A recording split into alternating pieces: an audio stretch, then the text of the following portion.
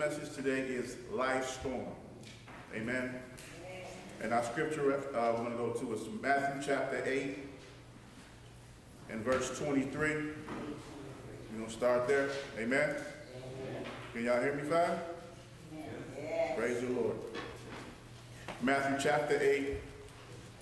We're going to start at verse 23. And it reads as follows. And when he was entered into the ship, his disciples followed him. And behold, there arose a great tempest in the sea, insomuch that the ship was covered with the waves, but he was asleep. And his disciples came to him and awoke him, saying, Lord, save us, we perish. And he said unto them, Why are you fearful, O ye of little faith? Then he arose and rebuked the winds and the sea, and there was great calm. But the men marveled, saying, What manner of man is this, that even the winds and the seas obey him? Amen? So let's look at this for a second, right? So we had a couple things going on in this boat, right? One, there was a storm, right? There was the waves crashing about the boat, right? We see that. There was a storm, amen? Second, his disciples was panicked. They was in panic mode, right? They were scared, freaking out, right? Third, Jesus was in the boat with them, but asleep. Amen? He was there with them, sleep, right? He was beyond chill. He was asleep. Amen? Amen. So, this is the thing. Jesus could sleep in the middle of a storm because he knew exactly who he was. Right. Amen? Amen. His disciples could not sleep because at that particular time, they didn't know exactly who Jesus was. Amen? And that's the difference. When you know who this Jesus we're talking about, what we sing about, we worship and praise. When you know who this Jesus is, you can have that type of inner peace where you can sleep in the middle of the storm. Amen? But you got to know who he is first, right? Amen. Praise the Lord Jesus. Another thing too, sometimes we make the mistake, and Pastor Kimball touched on it in Bible study. Sometimes we make the mistake of when we witnessing to people or we sharing the gospel to people, that we may give them the impression that when they become saved, that the storms will automatically cease upon salvation, right? Now, sometimes people do it out of ignorance. Some people are just excited about getting people to come to Jesus, right? But they give them this impression that's not a true narrative. Amen? Amen. So, but three things happen when we do that, though. Three possible things can happen when we do that. So people are thinking like, okay, they get saved, storms hits, they think, whoa, I must not be doing this thing right. Right? He told me it was going to be gravy and peace, right? I don't see all that, right? So I must not be doing it right. Second thing that happen is they say, well, somebody lied to me about this life. Right? Because he told me once I came to Jesus, I was never going to have another storm in my life. Right? So he think, one, I must be doing something wrong. Two, he lied to me about this life. And three is the most dangerous one to me, is that this guy he told me about is not strong enough to keep me from the storm. Right? That's the most dangerous thing we can do. So we have to be careful when we ministering to people, when we witnessing to people, when we even talking to people about our God. We don't want to misrepresent this life to them, right? Because we don't want them to get in the building, and then storms will happen, right? Because Jesus was in the boat with them, right? Storm still came, right? So we don't want to misrepresent that. That's one thing, right? The second thing is, even when you become a Christian, you have to think about this. Go to 2 Timothy chapter 3. I want you to go to 2 Timothy chapter 3. Because even when we become a Christian, that's a lot of times that's when the storms really begin. Because that's when we become on the enemy's radar, amen? 2 Timothy chapter 3. You'll start at verse 11.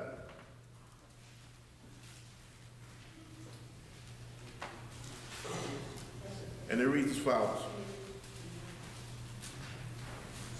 Let me get that first. Persecution, afflictions, which came up, and this is Paul talking. Persecution, afflictions, which came up to me in Antioch, and Iconium, and Lystra, what persecutions I endured, but out of them all the Lord delivered me. So that's one thing, we see that. God delivered him from all his persecutions, right? But look, yea, all that will live godly in Christ Jesus shall suffer persecution. One translation is that all who desire to live godly shall suffer persecution. So notice what it didn't say, though. He didn't say all who successfully live godly and holy will suffer persecution. He said the desire to live godly. Persecution will arise to desire to live godly in an unholy world, a godless world, so bring persecution alone. Before we get to anything else, he said the desire, even the desire to live godly brings persecution to you.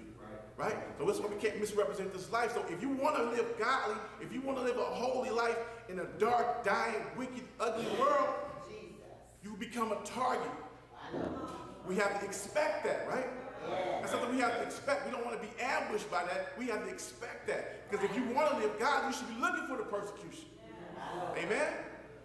He said it was going to come. And not you doing it, not 100% successful.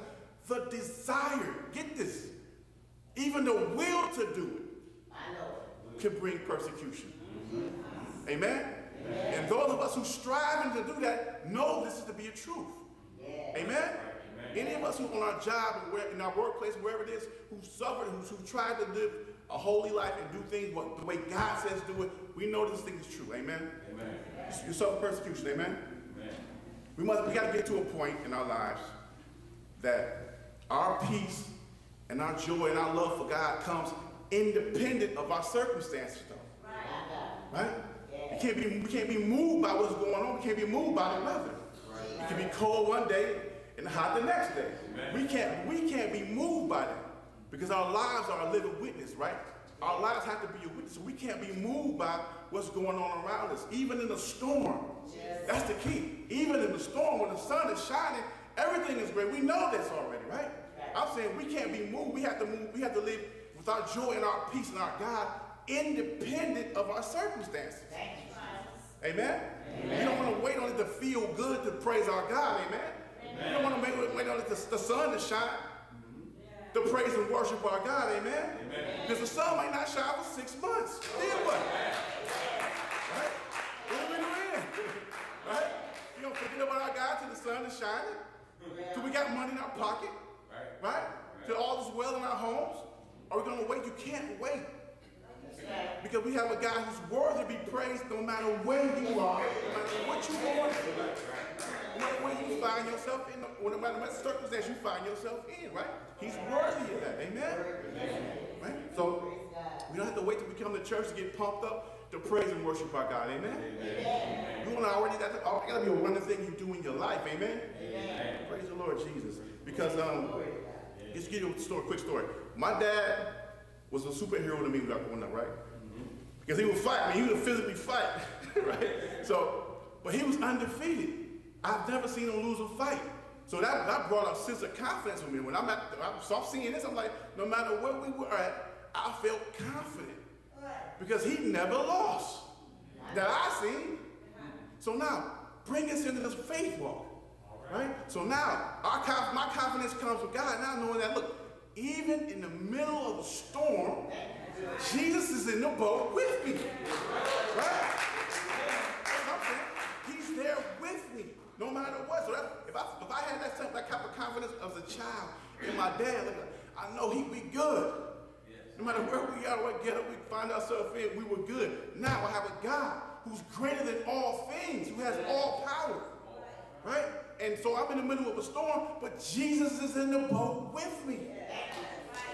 How much more confidence should we have with Jesus with us? No matter if we come through the storm, great or not. Amen? Praise the Lord Jesus. God is good, ain't he?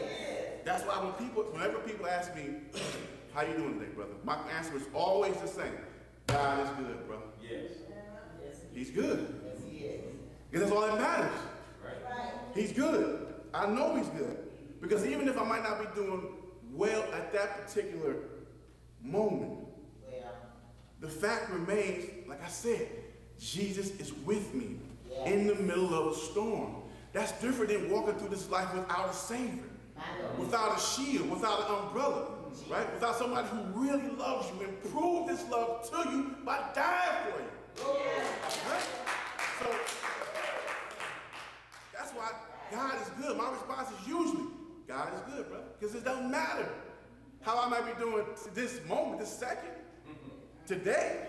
It matters. Because guess what? What's the worst thing that can happen? Let's lay it all the way out. The worst possible scenario that can happen to the believer is you leave this earth prematurely and go be with God for eternity. If that's your worst case scenario for the believer, is you leave this life and go be with God. Right? That's the absolute worst case scenario. We don't want to leave this earth early, but I'm saying if that is the worst thing that can happen to the believer, we're all right. Right? If that's the absolute worst case scenario is that we leave this earth early. I feel, you know, our family's going to suffer, our family's going to feel pain. We don't want that. But I'm going to be in the presence of my Lord and Savior, Jesus. Right? So that's why he said, you don't have to be in bondage to fear anymore. No matter what you're going through. And if that's the worst thing that can happen to you, that's the worst case scenario, then you need a couple of dollars is light. That's light work.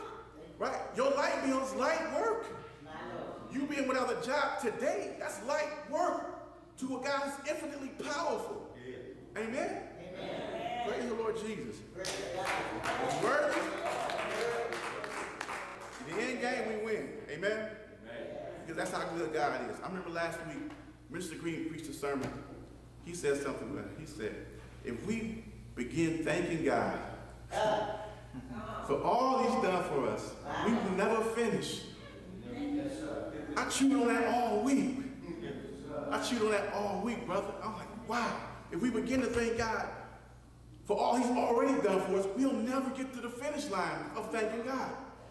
And I think, but what's interesting is the only time that we have short-term memory is when it comes to God. That's the only time we got short-term memory is when it comes to God. Amen? When folk do you wrong, you remember that you have photographic memory. Amen? Some folks still mad for something happened in 85. They can tell you the day the sun was shining or the storm, you know, they can tell you everything that happened on that day.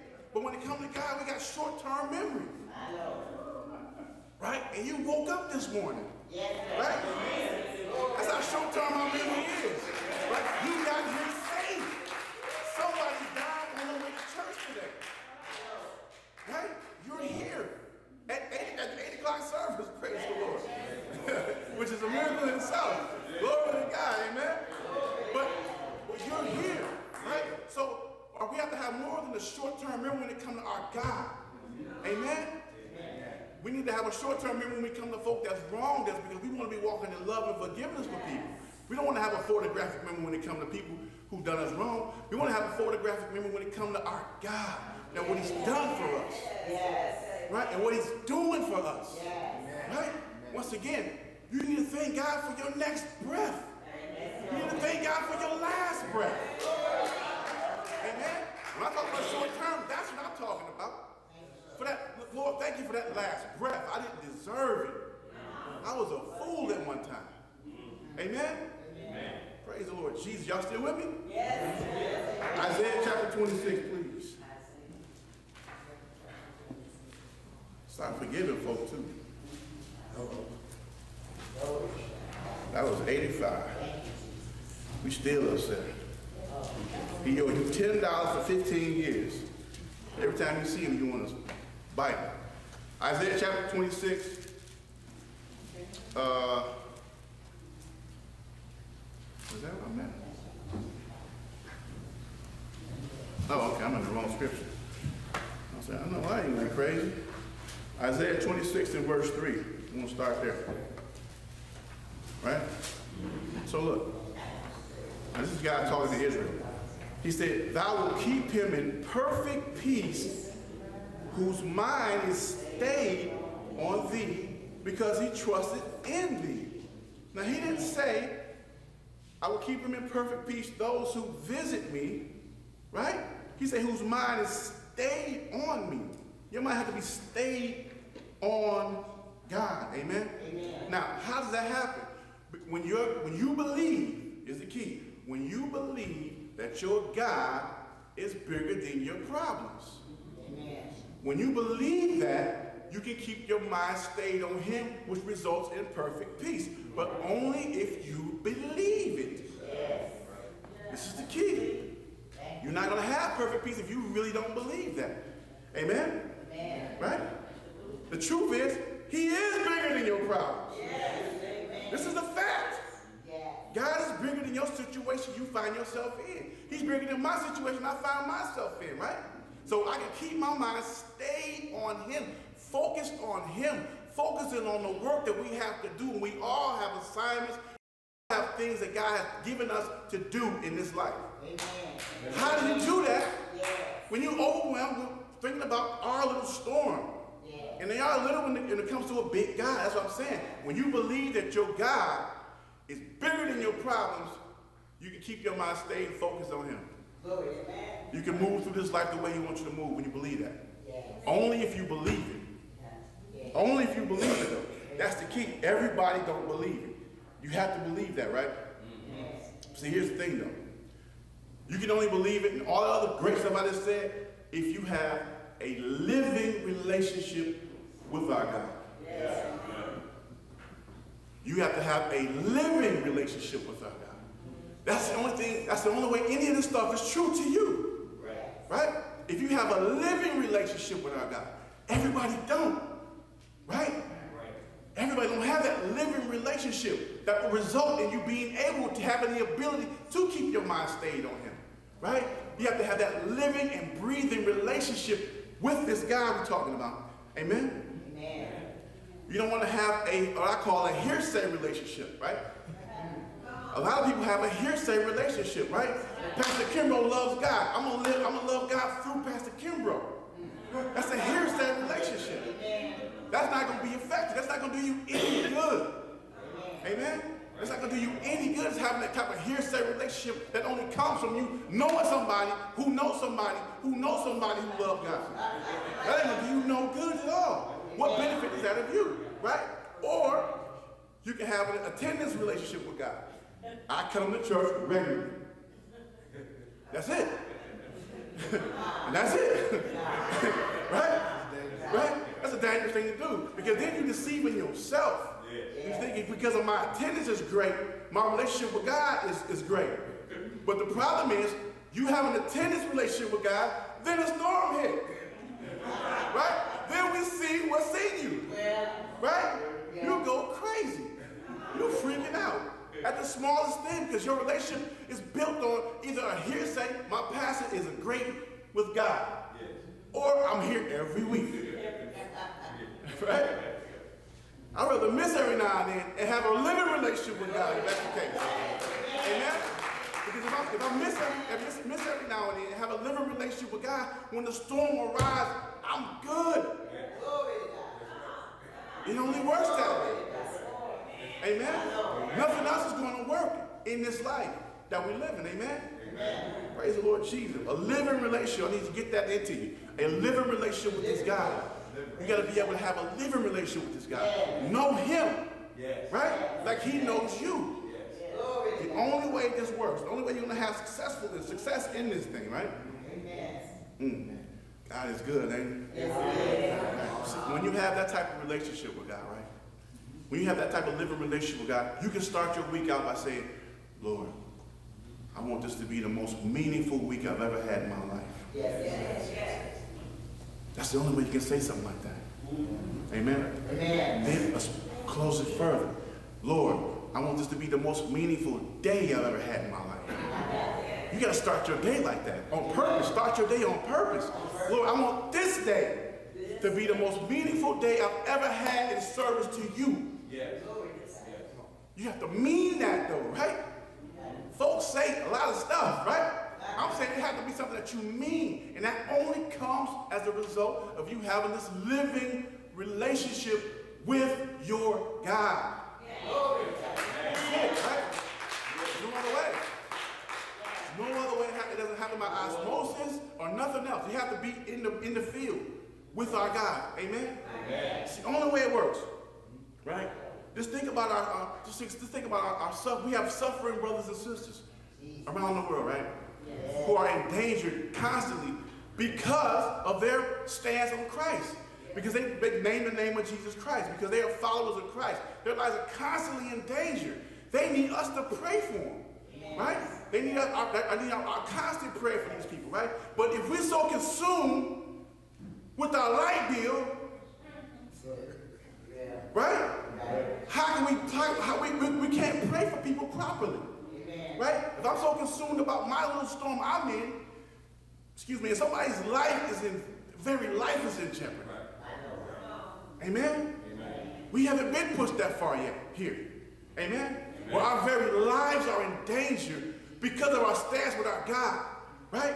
And if you don't have that living relationship I'm talking about, when they come to you and say, deny Christ, what do you think you're going to do? What do you do? Amen? Amen. Man, if you're talking about a hearsay relationship, my grandmother loved God, or my mom loved God, when they come, when your life is in jeopardy, right? When people depend on you sharing this gospel message, and they threaten to murder you, or martyr you for the name of Christ, what do you do? Can you stand there? How can you? You have to be honest with yourself. Right? I'm not talking about people in the crowd. I'm talking be honest with yourself. You know exactly where you stand with God. You know what you do when you leave here. We know how your walk is. I'm saying if it's not where it should be, get it to that place. Lord, help me to have this type of loving relationship, this type of living relationship. Help me get there then, Lord. Amen. I need to get there because the day is going to come when it will be a crime to do what we're doing today. This is coming. We can't be naive about this. We can't just be church folk. Amen? We have to get deeper to that. At some point in our life, we have to get to a point of maturity where it's got to be like, Lord, whatever, Lord. Whatever you say, Lord, whatever. Whatever. Period. We want to get to that point, right? Where we can be fully used by our God, no matter what the circumstances is. Like I said, the worst case scenario, even if I'm facing that type of persecution, is that you murder me, I go be with my God. Right? That's the kind of mindset that they have around the world. That's the kind of relationship that they have with our God around the world. Their lives in jeopardy. Like, so what? You kill me and what? I don't know whether to stay or leave. I'll stay for your sake. I'd rather go and be with Jesus. When that's the mindset, things get done on the earth. Amen? Amen. Amen. Just think. That's why we have to be passionate about our God. Excited about our God. Passionate about the things of God. If you ain't excited about your God, then what fires you up? Right? If you're not excited and fired up about our God, then what gets you there? What's exciting to you there? Football? Right? What is it? Right? If we can't come in here and shout and praise the Lord, wave our hands, stomp our feet, wave the flag, wherever it is, for your God, if you're not excited about the living God, what excites you? I don't understand this. Right? It shouldn't have to be a pep rally every week. We serve the living God. He's alive. Amen? I don't understand it. We serve the living God. You should always be excited. You should wake up on fire before your feet hit the floor. You should be excited about our God. Amen? Amen. What you living for then? Why we come here if that's the case? You can chill at the house, at the crib. Amen? You can be cool at home. Amen? God requires fire and dedication. But that comes from love. Amen? We got to be excited. I think about David, right? I love David. Listen, David was sent to send supplies to the line for his brothers. Right? He got to the line. I love this brother. This is my brother's passion. He got to the line, right? talking junk. I'm paraphrasing, right? But it's just Goliath talking junk about the armies of the living God. David hear this immediately, on fire. He was furious. David was. He said, what was it? Whoa, whoa, whoa, whoa, whoa.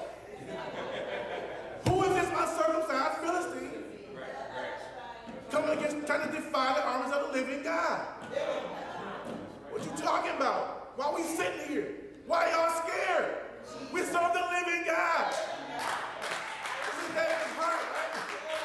This is what I'm talking about. We're talking about having a couple of dollars in your pocket or not. Right? He said, who is this dude? He said, don't worry about it. Then look, he was battle tested though, right?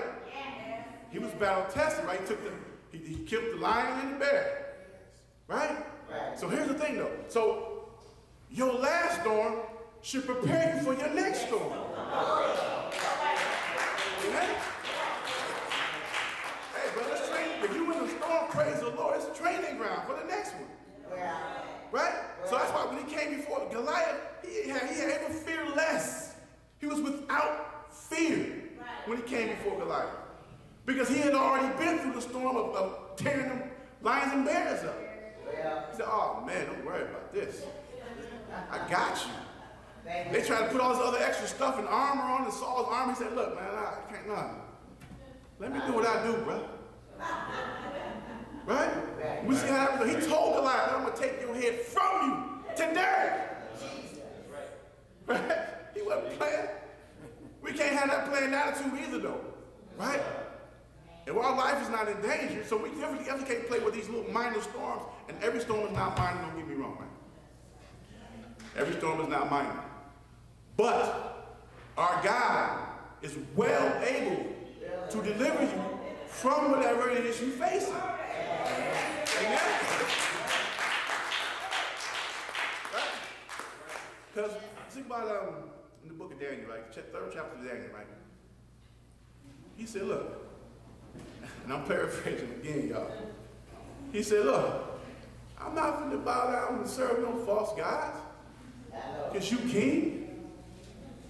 Why would I do that?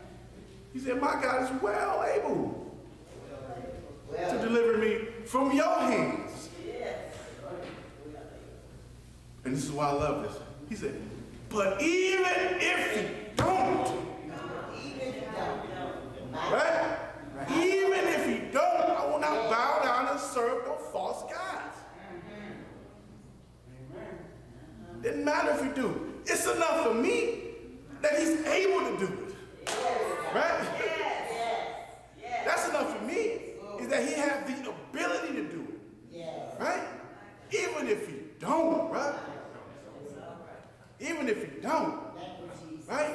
I'm in the storm and he decides not to deliver me out of the storm. The fact remains once again is he's in the boat with me. Right? So guess what? If the boat go down, I'm going down with Jesus. Period. So I'm going to have confidence and trust in God even if the boat is on its way in the water sinking. I'm going to have confidence in God until I have no more breath in this body. Amen? Because then I can walk hand in hand in this life with Jesus. I'm walking with Jesus, brother. I'm holding the master's hand, brother. I can deal with whatever I face, whatever I go through. I'm holding Jesus' hand. We just can't be scared and let hand go with something when it get thick. Oh, okay, let me take over. Right? This is our mentality sometimes, right? We want to take over, right? He said, nah, bro, you just relax. You relax. Right? Just put your faith and your trust in me. Right? You've seen me do this before. Everybody's in here who's been saved longer than 24 hours have seen God move in their life before. Amen? You've seen God deliver you from something. Set you free from something. Right? Heal you from something. We've seen God move. Everybody in here who's seen God move, and even if you're not a believer yet, you've seen God move in your family member's life before. So you without excuse either. Because God said, I healed them in front of you. Right? I've healed them in front of you. So you without excuse either. You've seen me work. You've seen how powerful I am. Right? Right? You've seen the Red Sea stand up. Right? You've seen us walk. We've seen us sitting walking through on dry land in the middle of the Red Sea. You've seen this. He left these things in the Bible for an example. Amen? We can't worry about a life storm. We can't be concerned about a life storm to the point of distraction. Even distraction. I'm not talking about worry. I'm talking about even to the point of distraction. Right? Because we have an enemy who wants to distract us from doing the work that God has called us to do. We have a great work. God's called us to do a great work here. Amen? Amen. He called us to have a great work. But we have to put our trust, our real trust, right? Our real trust in this God, right? In our Savior, in our King, who's worthy to be praised and glorified. Amen? Amen? There's none like him. And once again, we have to believe that. We have to get past the song to the reality. Amen? We all sing the songs, but we have to make it a real part of our life. Right? You can't just stop at the song. Praise and worship is just not a couple hours on Sundays here. If you just sing God for a couple hours, we only hear a couple hours a week. Most of us, not pastor. Right? Most of us only hear a couple hours a week. So if I'm going to have a relationship with God for 3 or 4 hours a week, brother, when a storm comes, bro, you might as well jump off the boat yourself. Right? If your relationship is based upon a few hours that you're here a week, right? It starts when you leave here. That's when you worship God the most, when you leave here. When you have to face that world who hates us. Right? That's when the work starts. That's when the battle begins. That's when you have to witness. We don't have to witness the people that are here. They're here in the sermon every week. Amen? Praise the Lord Jesus. We have to do that when we leave the building. Amen? Praise the Lord Jesus. I won't ramble on too much because I can go. But we just serve an awesome God.